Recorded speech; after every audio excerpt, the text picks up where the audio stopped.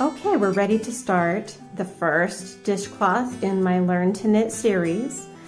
And what you will need for all of these dishcloths, as I said in my last video, is you will need 1 ball of worsted weight cotton.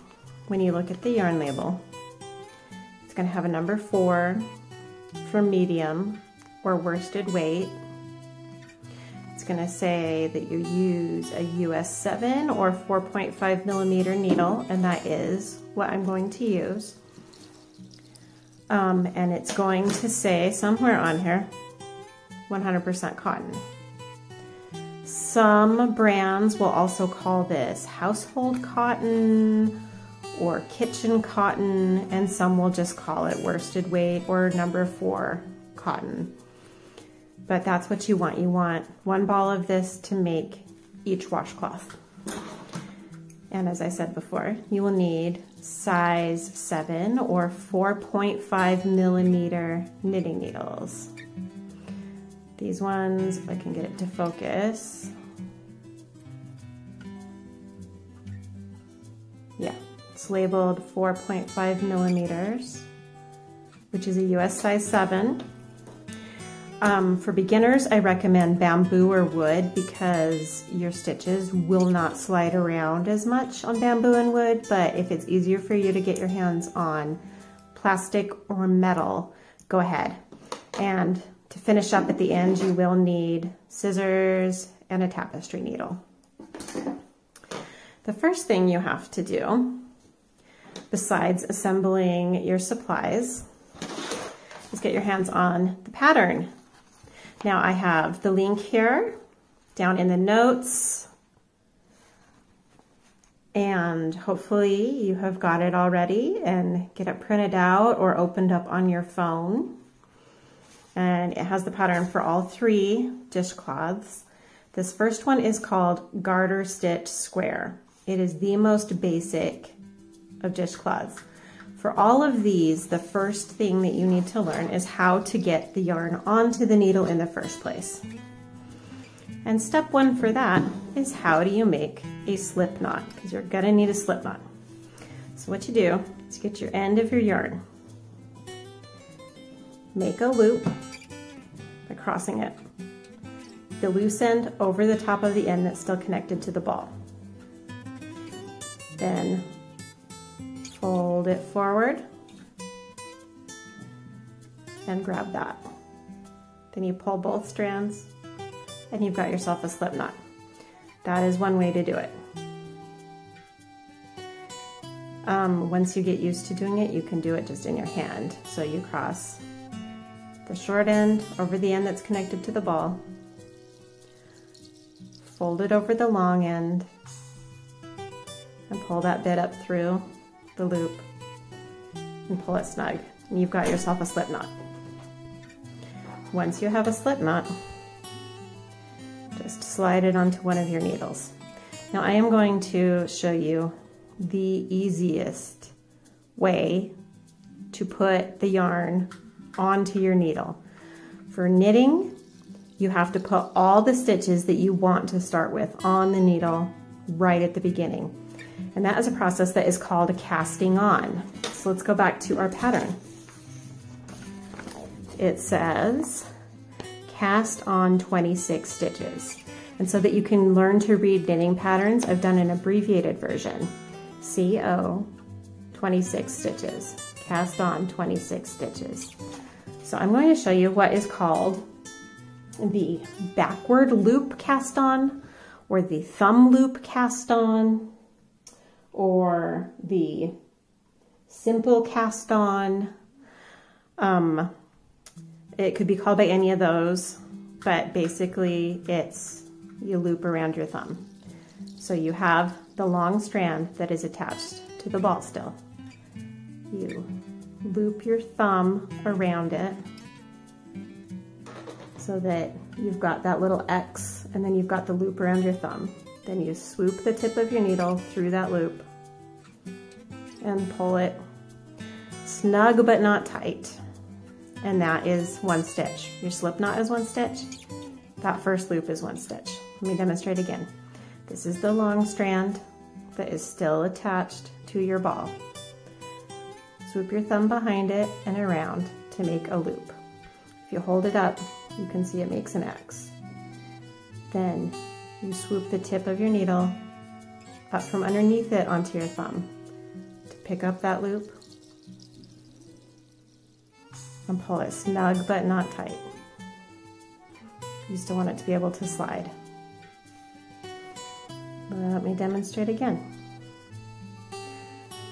Swoop your thumb behind the yarn to pull up a loop. If you look at it from below, there will be an X. If you look at it from the side, it's just looped around your thumb. You want to go up the side of your thumb from beneath with the tip of your needle and catch that loop. Pull it snug but not tight. So now we're up to 4 stitches. I'm going to do it a little bit faster. Behind the yarn, make the twist. Up underneath the loop, catch it, pull it snug. 5 stitches.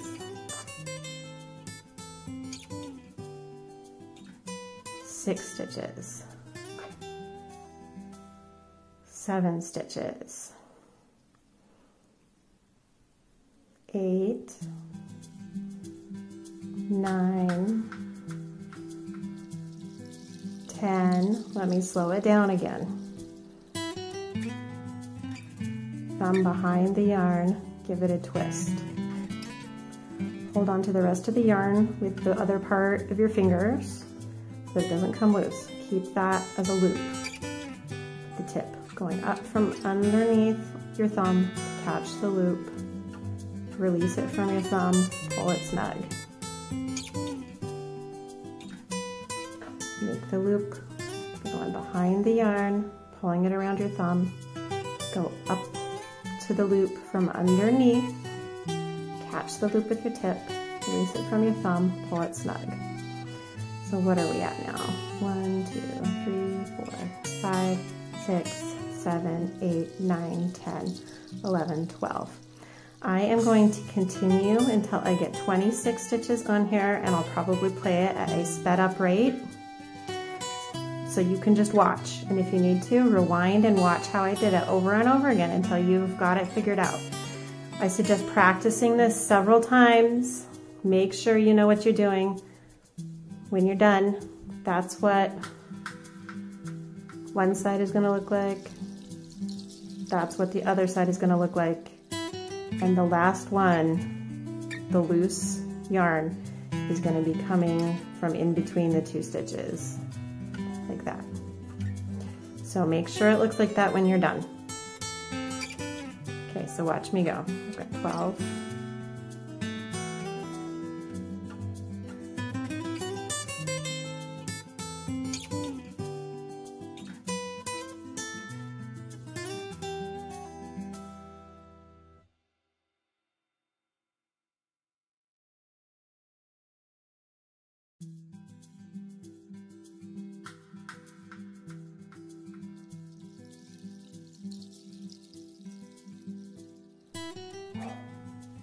Okay, once you have all 26 stitches on your needle, this is going to become the needle that you hold in your left hand. So this little strand will be closest to your hand. This one will be at the tip. And we're going to start knitting. What I'm going to teach you is called, excuse me, is called the knit stitch. So first you've got to learn to hold your yarn. You have to be able to keep some tension in it. So I like to wrap it around my pinky finger, then under my other fingers, and over my pointer finger. So let me demonstrate that again. I just sort of scoop it with my pinky and wrap it. Squeeze it with these 2 middle fingers, and then have it go over the top of my pointer finger. That is how I control it when I am, this is called the working yarn. When I'm holding the working yarn with my right hand, this is how I hold it. And there's a left-handed way to do it also. I actually like to hold my yarn in the left hand, but I'm going to show you both ways.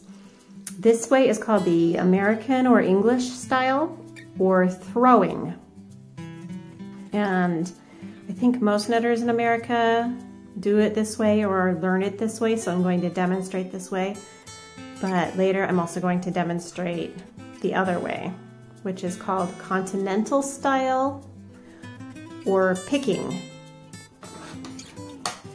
So you hold the yarn with some tension and you scooch your first needle to the tip and you hold.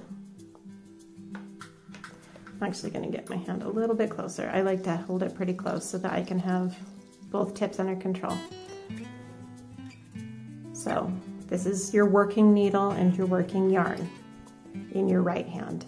So the tip of the right hand needle or the working needle goes through from, I'm going to call it body side to point side.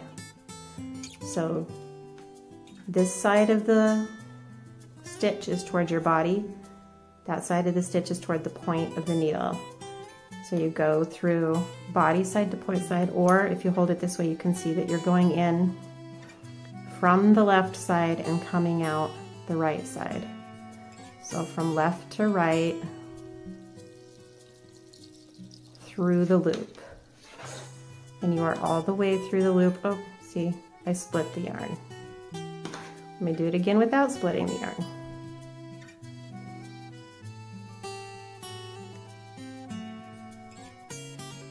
From left, in at the left, out at the right, all the way through. Man, this yarn is very splitty.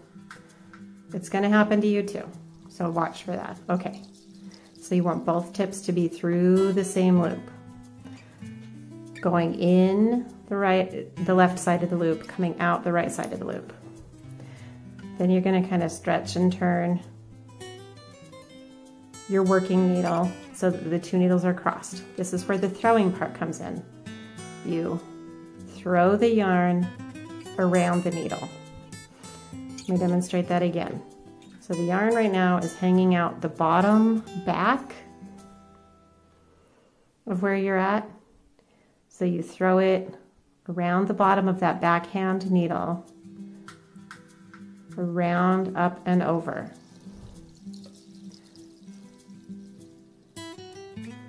Like that. Let me show it from this angle. So I'm going around underneath and bringing it up and over. Around from underneath, bringing it up and over. Once it is securely over, you use the tip of your working needle to pull that through the loop right here. And then you slide that loop off. And you have your first knit stitch. Let me show you again. So you slide the next loop down to the tip. Go in from the left to come out at the right. Throw the yarn under, around, and over. Use the tip to pull it through. Let me go up close and show it to you again. You go in the left side of the loop, come out the right side of the loop, cross the needles. This is your working yarn. It will now be coming off of your working needle. The working yarn is now coming off of a loop on your working needle. You throw it under, around, and over your working needle. You're never going to look at it upside down like this, but I will show it to you just so you see how it works. Under, around, and over the tip of your working needle. Pull it through, drop the first loop off, and it'll stay hooked together. And go slow again.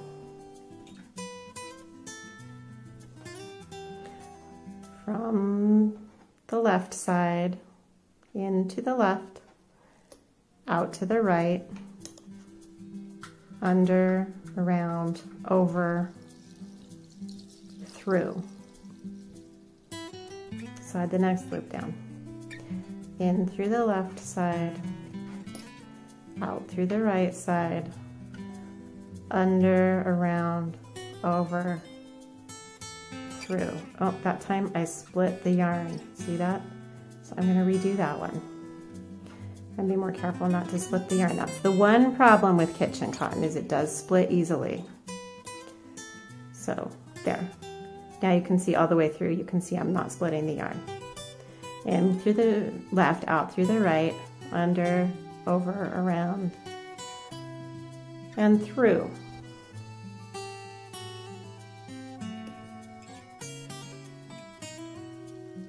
In the left hand side, out the right hand side, under, around and over, pull it through. I'm going to do the rest of the stitches. You can rewind this as many times as you need. So I'm not going to describe it anymore. I'm just going to keep knitting the rest of the row.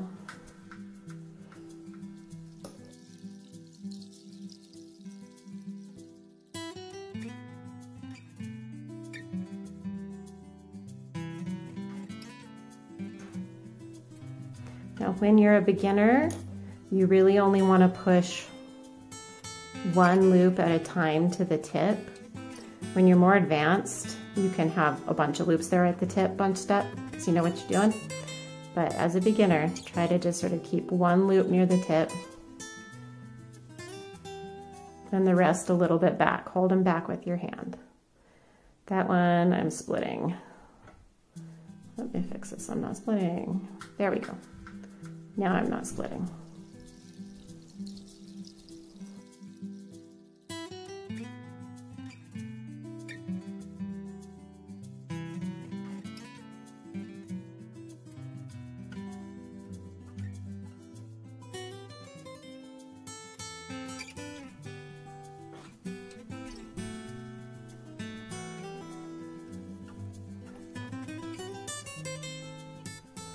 Now into my last stitch, which is that slip knot. And you do that just the same as the others. Now you have all your loops back on your right hand needle, and there's sort of two rows of them. The row that you cast on with your thumb and the row that you just knit. So the empty needle now becomes your working needle. The needle with the stitches on it becomes your constant needle, I don't know if there is a word for that. It's the stitch needle, whatever. Working needle, other needle. And it goes in your left hand. The working needle goes back to your right hand. Some people can knit left-handed. I have not learned that. So now that we've got our first row knitted, using the throwing technique with holding the yarn in your right hand, I'm going to show you how to hold the yarn in your left hand to do what's called Continental or picking technique. Again, I go around my pinky, squeeze it in my other fingers, and hold it up with my pointer. So what you do with your working needle is mostly the same. You go in the loop from the left to the right. Now, instead of having it here and throwing it all the way around, it's just right there for you to scoop it up, to pick it up. That's why it's called picking. So let me show you that one more time. You go in just the same as if you're holding the yarn on the other side, but instead of having to throw it all the way around the needle, you just pick it up with the tip, pull it through, and drop the original loop. So you go again in from the left, out through the right, then pick it up, pull it through. Again, you're sort of coming down from on top of the yarn, so it does sort of wrap underneath and over again, but instead of having to do a big motion to do it, you're just scooping it up with the tip of your needle or picking it up. That's why the one is called throwing, because you're throwing the yarn all the way around. Well, with this one, you're just picking it up, picking it up. Now, We are still just doing knit stitches, the exact same. When you do knit stitches on both sides of the fabric, it is called garter stitch. That's why this is called a garter stitch square. Okay, left to right, then come down from on top and pick it up. In left to right, pick it up. In left to right. So your working needle should be over top of your working yarn. You scoop it underneath and pick it up. Working yarn is still attached to the working needle.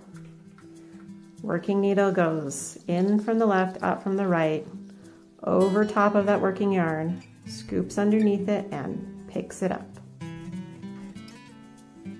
Now I am going to finish this row working Continental style or picking.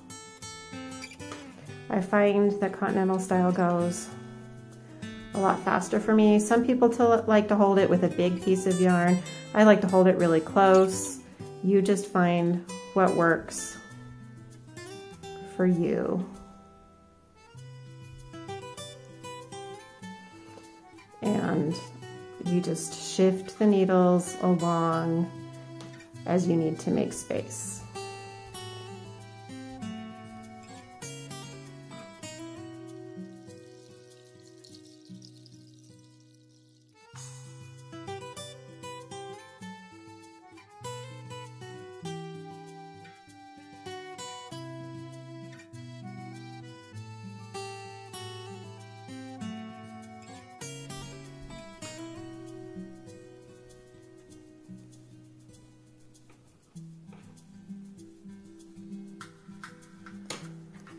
And now we have 2 rows of knit stitches, and it's going to get this sort of bumpy appearance going. So what I want you to do is just keep on knitting. When you fill the needle, move it back to your left hand, take your empty needle with your right hand and just keep knitting back and forth until you have knit a square. Now I will come back in just a second to show you a tip for how to tell once it's square, and to show you what a finished garter stitch piece looks like. Now, rewind this as many times as you need to see the cast on, to see how to knit with your right hand, how to knit holding the yarn in your left hand. Practice both ways, decide which one works best for you, and use that way to knit your square.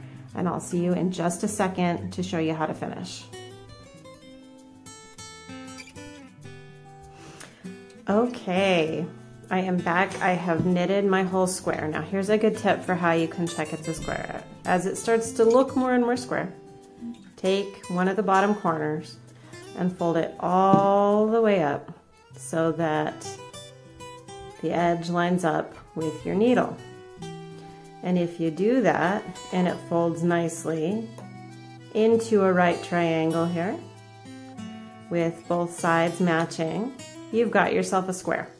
It doesn't have to be a perfect square, but something close to a square. And it'll be the perfect size to be a little pot scrubber, or you could even use it as a pot holder. If you've got the nice thick kitchen cotton, you can pick up warm pots with it or set them down on it. Now, before I show you how to finish your knitting, I am going to demonstrate a few troubleshooting items. So,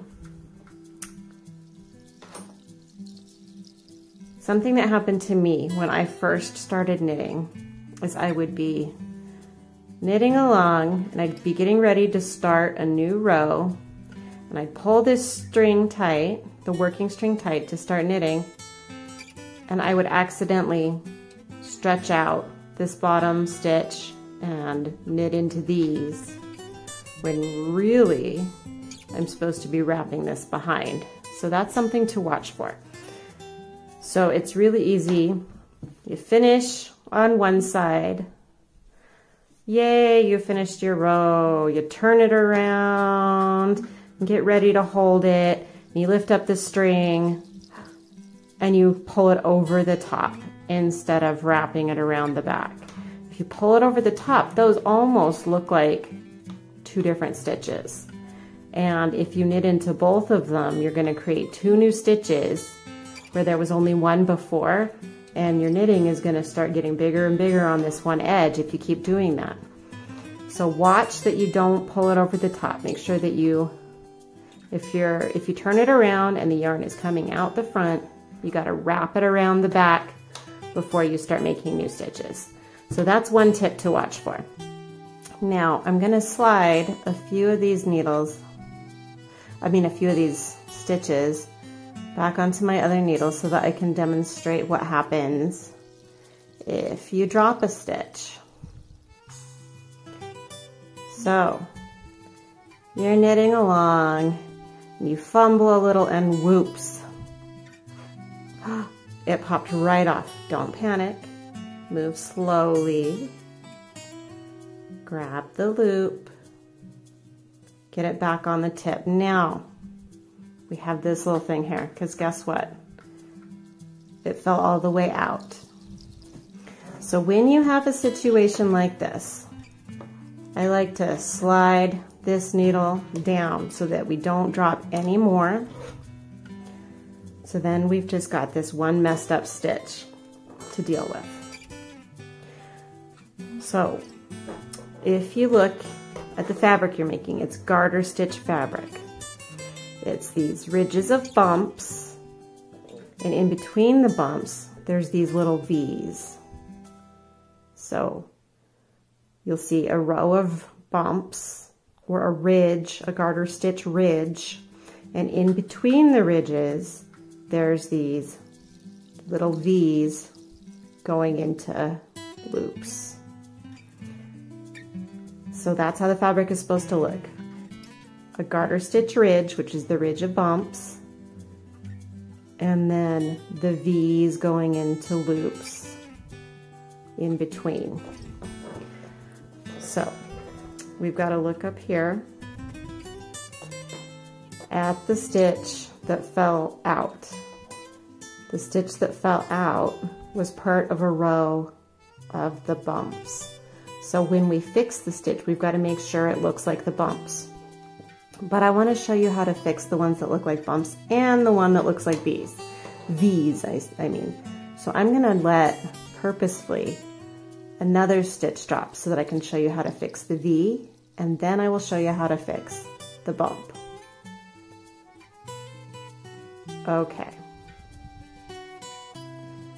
So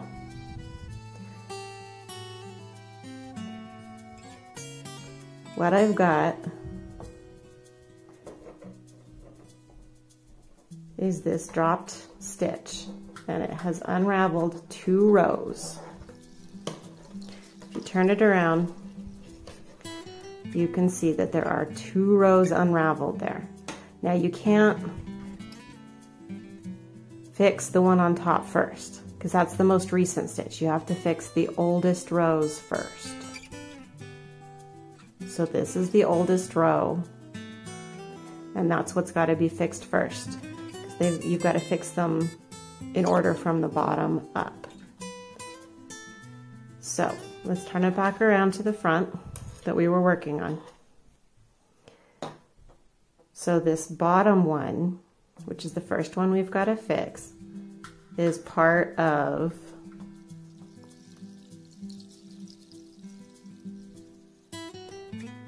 the row of V's. So we want to fix it to look like that, to look like the V's.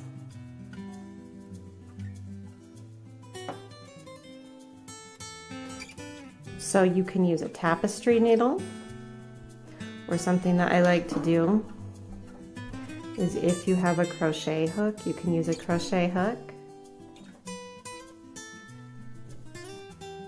And when you're doing the V's, it's super easy. You take the loose strand and you pull it through the loop to the front. And look, you've got the V's. So I did that one with a crochet hook, but you don't always have a crochet hook handy. You could even do it with the tip of your other needle, but that gets a little fiddly. I'm going to do this other one with a tapestry needle. So that one was the V.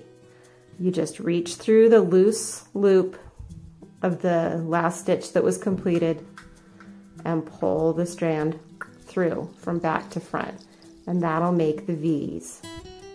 So now I need to show you how to make the bumps. For the bumps, you want to get the dropped strand onto the needle, and then we want this stitch to be behind it. So now I've got it oriented.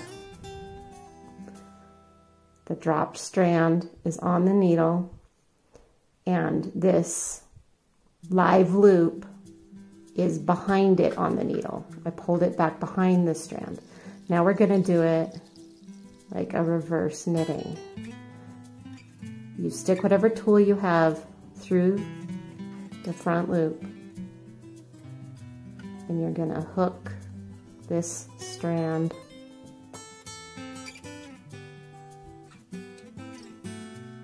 and pull it through. So this time you're pulling from front to back. To make the V, you pulled from back to front. Now we're pulling from front to back. So if it's easier for you to pull from back to front, you could have just turned this around and it would have been, look, on the back side, the ridges are V's. So we could have just reached through and pulled it through from back to front if we had turned it around. But I wanted you to see how to fix it from the front side. That is kind of tricky. So if you drop some stitches and you're really confused about it, I suggest rewinding this and watching it several times.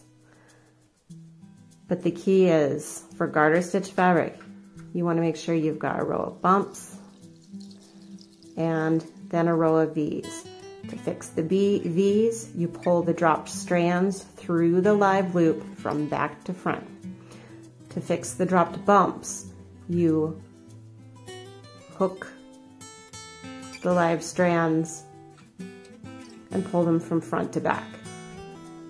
So V's are back to front, bumps are front to back. I know it's a little confusing, that's why you want to rewind it and watch it several times. Now I'm just going to slide these back to the needle where they belong, because it is time to show you how to finish your first dishcloth. And this is what's called binding off or casting off.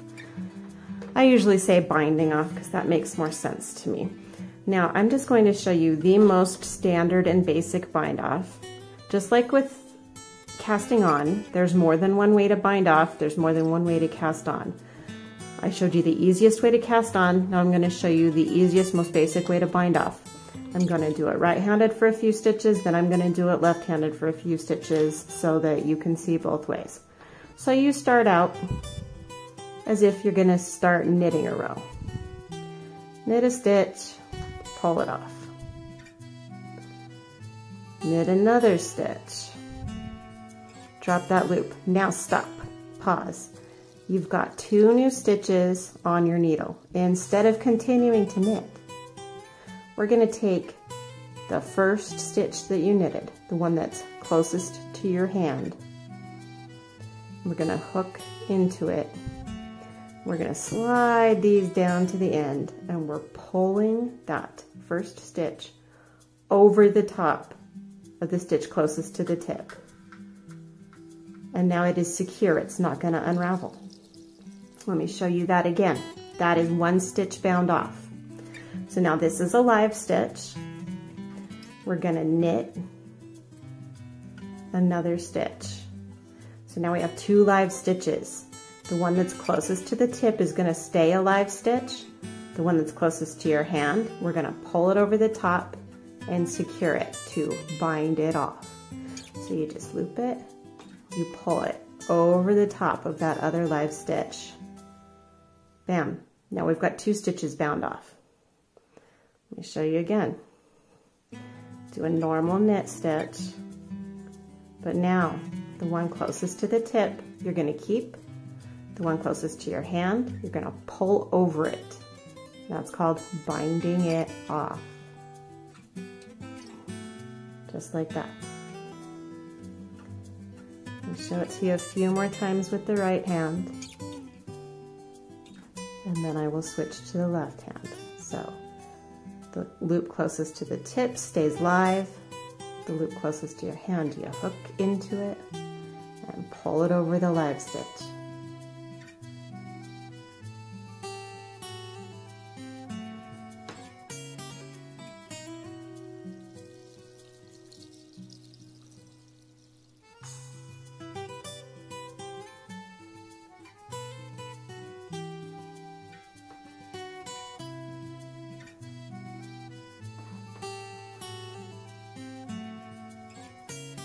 Knit a stitch, pull the stitch closest to your hand over top of the new stitch. I'm going to switch the working yarn to my left hand and show you from that point of view. Again, you just pick up your new stitch, then go to the previous stitch. With this one, holding it with the left hand, these have a tendency to inch closer and closer to the tip. So since we're using this tip, I need to pinch back the stitches with my thumb. And then we just do the same action. We hook the older stitch and pull it over the newer stitch and keep that new stitch live. Then make another new stitch. Hook the older stitch, pull it over the newer stitch. Make a new stitch. Hook the older stitch, pull it over the newer stitch.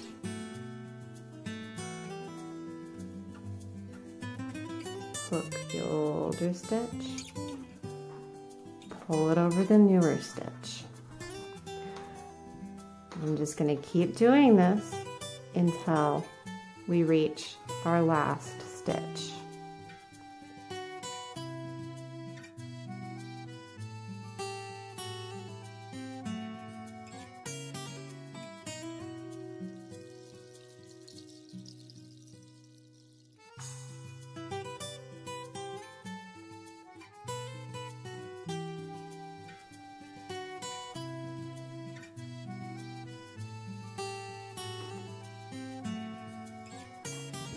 Okay, now you can see what it looks like when you have done that. This is the bound off edge. All those stitches pulled over one another make this nice, pretty attractive edge over here.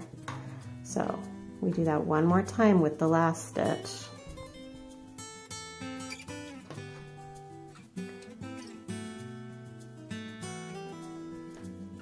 So then we're left with this one loop here. You could tie a knot with it, but I have found that in general, it is plenty secure. Sorry, I didn't have my scissors ready. Got my scissors. If you just give it a snip at this point and just keep on pulling that loop all the way through until you've got a tail there. And then look at that. We've got a nice little dishcloth or pot holder, whichever you'd rather use it as, and it is not a perfect square, but it is close to a perfect square.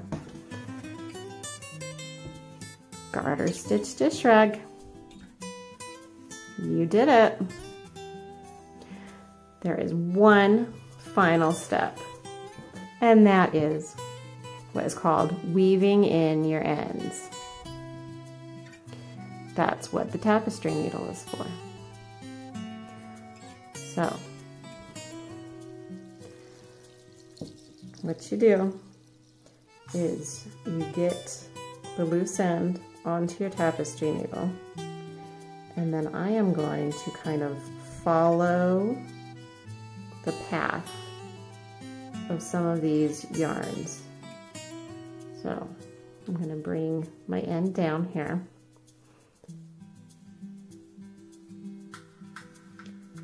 And I am going to just kind of recreate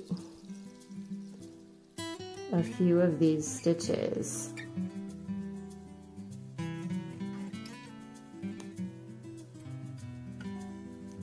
So that they are doubled over stitches. So I'm just sort of tracing the path of the yarn that has gone before. And this end I made a little too short, so it keeps falling out. So sometimes if it's short like this, it will fall out on you. And you'll have to kind of put the needle where you want it to go and then rethread the needle. So where would I want this one to go next? I'll turn it over and trace it down and copy this loop here. What you're trying to do is you're just trying to make the end meld in invisibly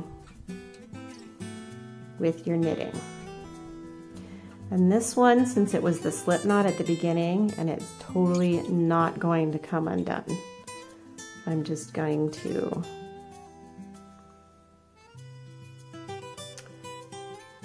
go all the way down through this one.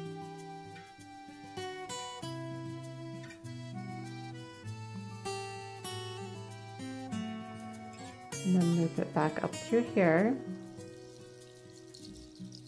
like that. And then I'm just going to snip it off. So see how it just kind of completely blends in. If you didn't know you were looking for it, you wouldn't see that that stitch is doubled there. Just be careful not to cut your other loops when you're trimming the end. There. You can't hardly see it. Tiny little bit of fuzz, but it's barely visible. So you do the same thing with your other end.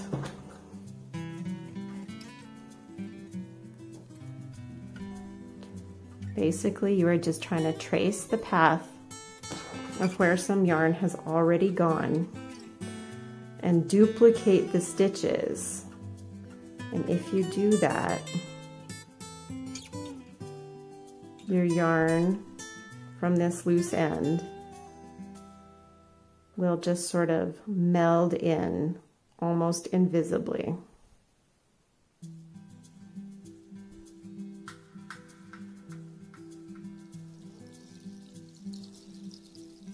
So I'm going to trace this loop right here. And that yarn goes through there and then down through there. So that's what I'm tracing. And then it goes back up through here and here. So I'm just going to trace a few of these stitches, and they are going to be doubled over. But once the end is trimmed, it'll be almost invisible.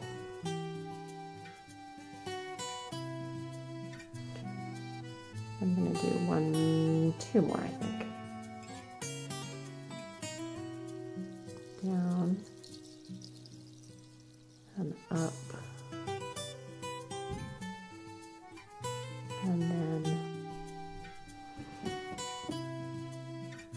I'm going back down the last time.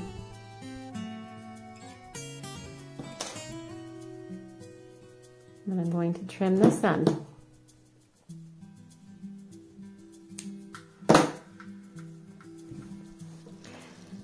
And our first dishcloth is done.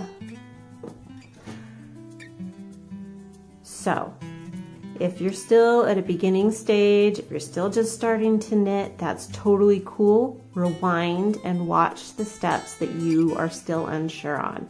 Watch them over and over and copy them. And then when you come to the next stage, when you come to the binding off, watch that a few times before you do it. Watch the weaving in a few times before you do it. Repetition is the key for learning this. And if it looks a little weird, don't worry. I've been knitting for a really long time, and so mine looks pretty uniform and nice, but that's just because I have lots of experience. If yours is kind of crooked or weird edges or lumpy or stretched out in certain areas and tight in other areas, don't worry about it. It's just a little tiny dishcloth. Go scrub your pots with it. Who cares how it looks? This is just practice.